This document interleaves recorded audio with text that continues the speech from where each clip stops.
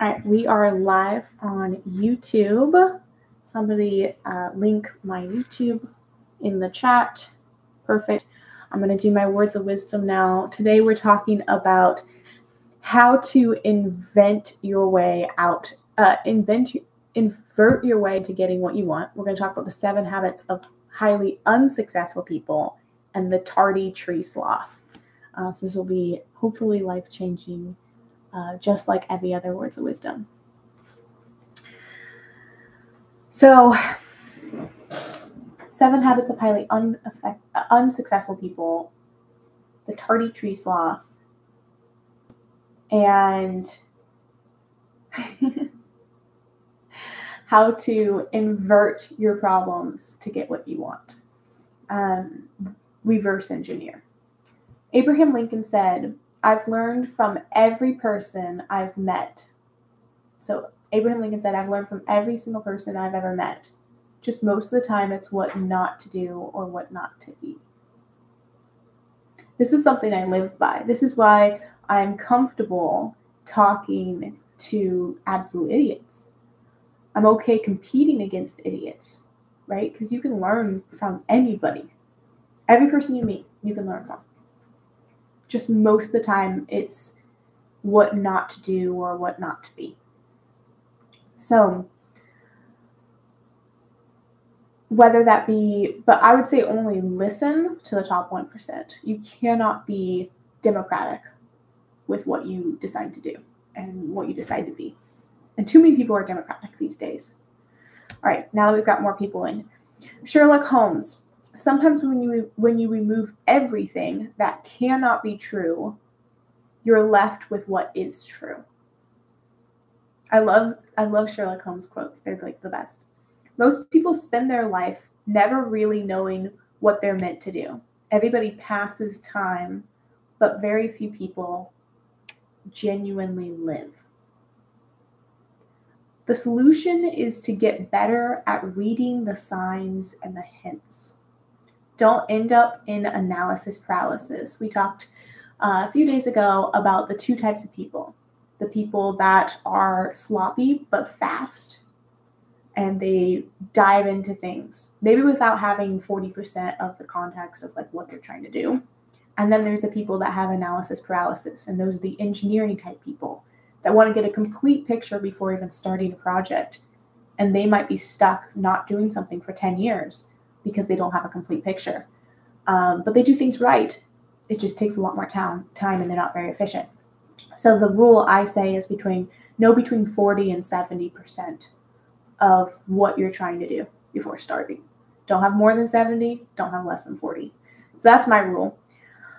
So the people that end up in analysis paralysis, but also don't jump into things with research. Instead, just invert the question.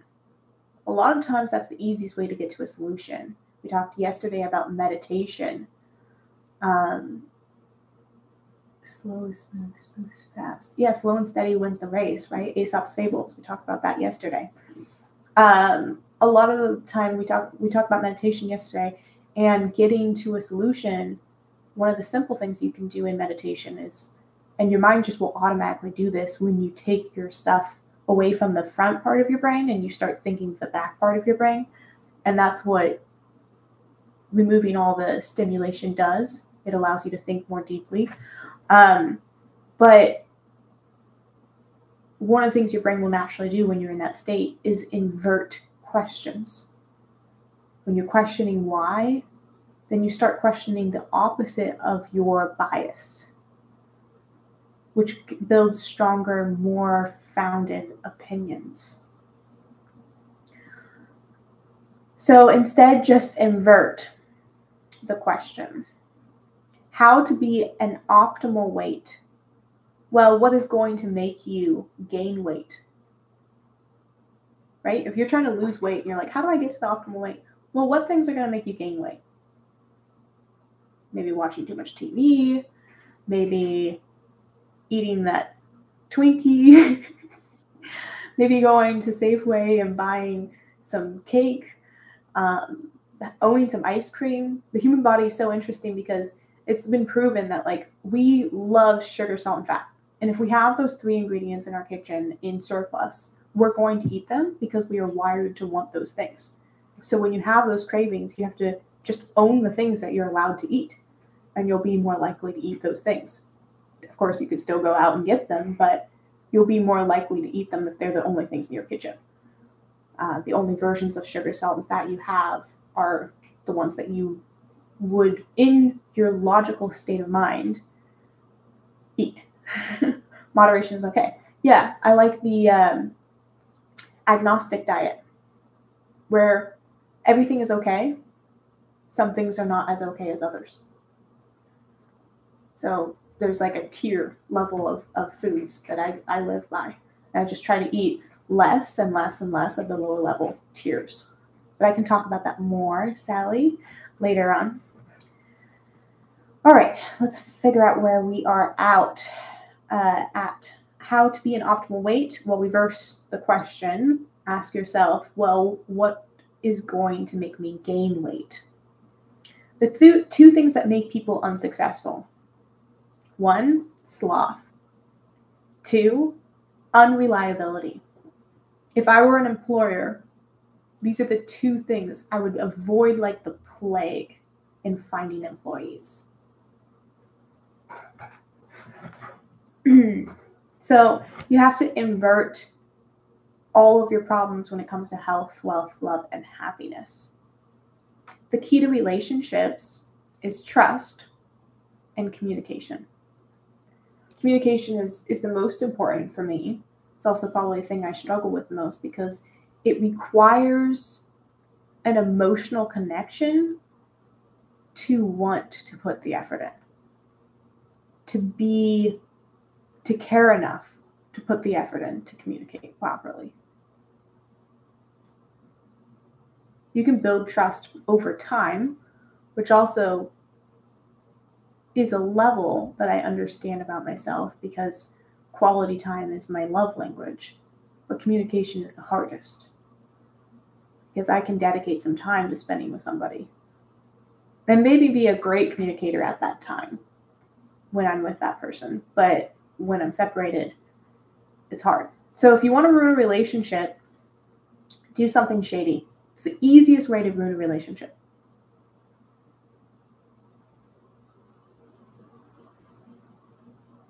Being in love is the hardest, let alone finding it. I think finding love is not as difficult as people think it is. You can love most people.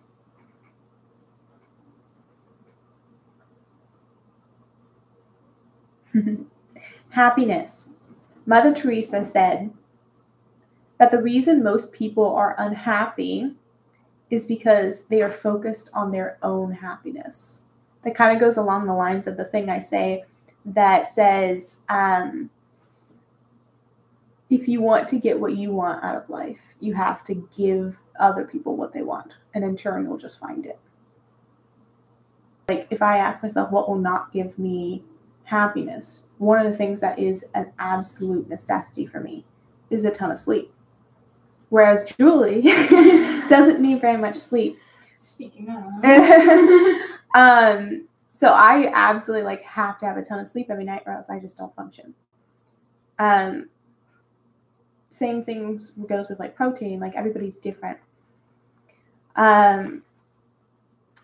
Invert to find out the ingredients that you need in life. You need to figure out how many hours you need to be putting in a day into business and money-making activities. Love. I know what I need in terms of love, right?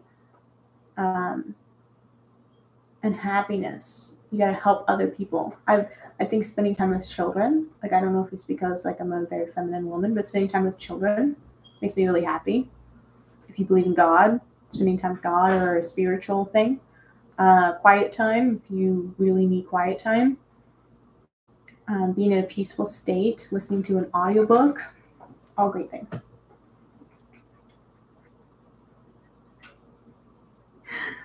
Fate. No, I'm not saying to rely on fate.